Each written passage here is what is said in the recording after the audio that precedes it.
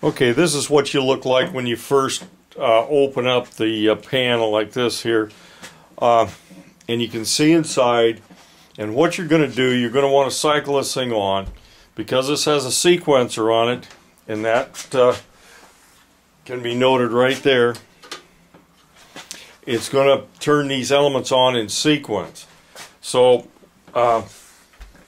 you may have the thermostat turned up, or you can do like I'm doing right here, and I'm going to jump from R to W1, and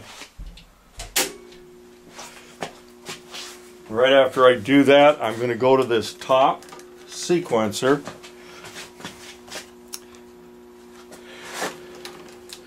See if I can get that to where you can see it.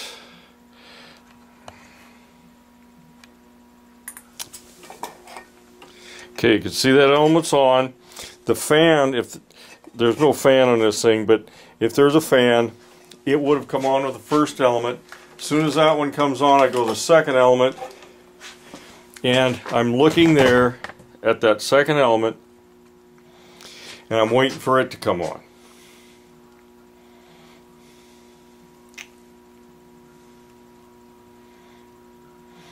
Now this one's actually a fairly long time.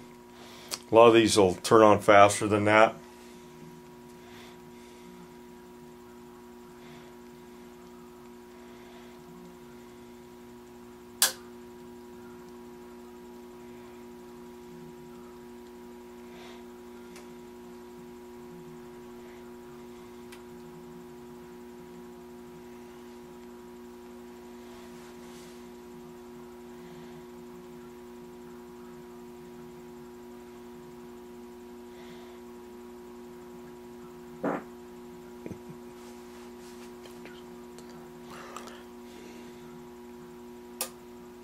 Okay, there goes your second one on. Normally these things are going to draw around 20 amps. That's pretty normal for these things. Occasionally you'll get something that's like a 12.5 kW and it'll have 2 5 kWs and 2.5 or something like that. But mostly that's it.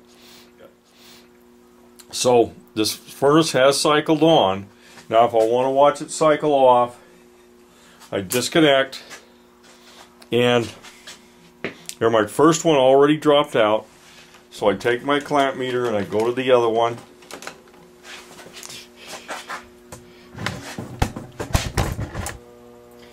Okay, the top one is still on.